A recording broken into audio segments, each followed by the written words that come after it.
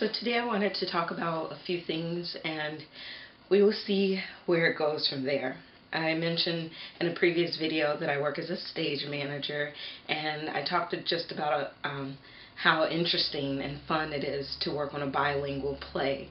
I mentioned that I would talk more about what I do as a stage manager, and it can mean a lot of things. So maybe as I work on this show, I'll do a series of videos talking about it. So one of the things that I do as a stage manager, so take for instance, well, we'll talk about two things: rehearsal reports and blocking.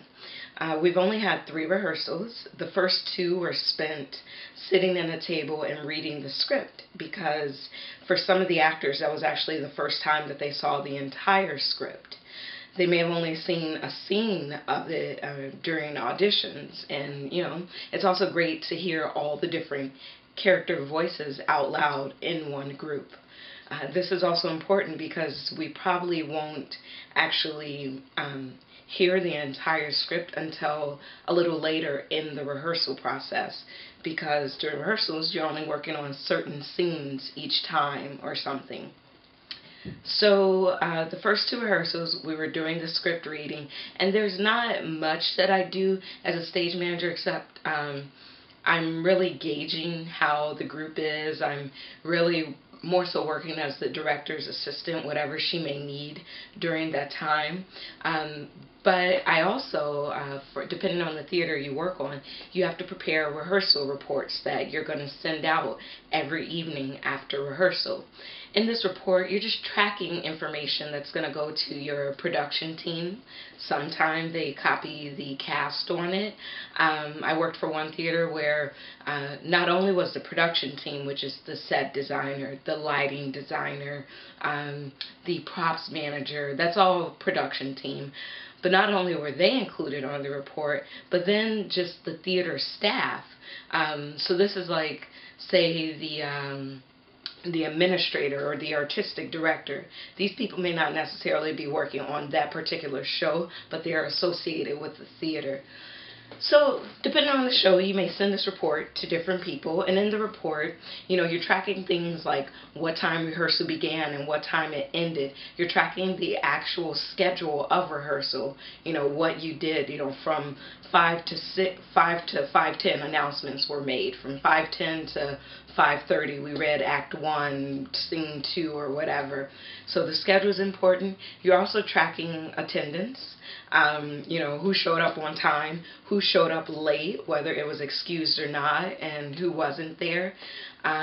You're also tracking any needs that arise through rehearsal. So, if you hear the director at some point say, you know what, we're going to need a lamp for this scene, I'm tracking that because eventually, the props master is going to read my report and see, okay, now I have to look for a lamp.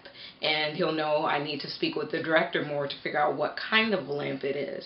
So you're tracking anything like that. Anytime you hear something like, oh, we're going to need this, whether it's for the actual show later on or for the rehearsals.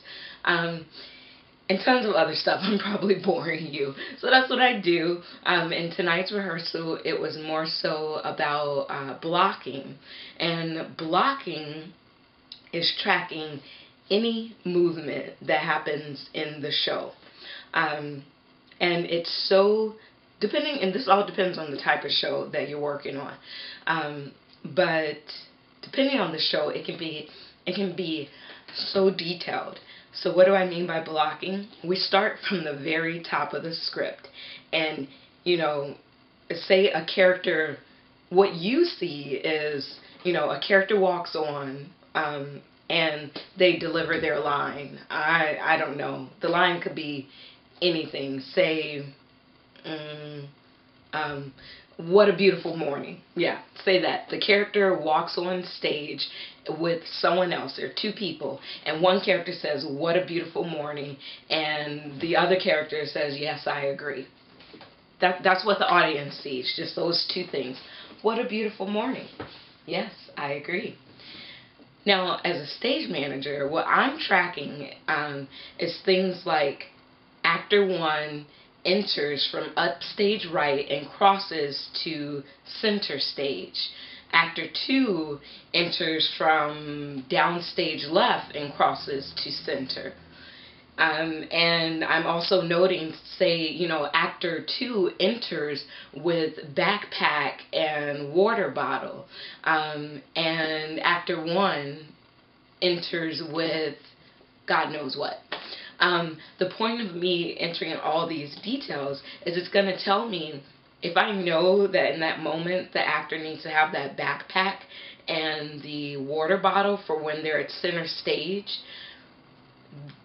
having the blocking lets me know that before the show even starts, whoever's running the props or setting the props up, they need to make sure that the backpack and the water bottle is on that side of the stage. It can't be on that side, because how's the actor going to grab it for their entrance? It's all technical but not technical. It's not German or chemistry, but it's very detailed oriented, and as an audience member, these are things you don't notice. It just flows seamlessly.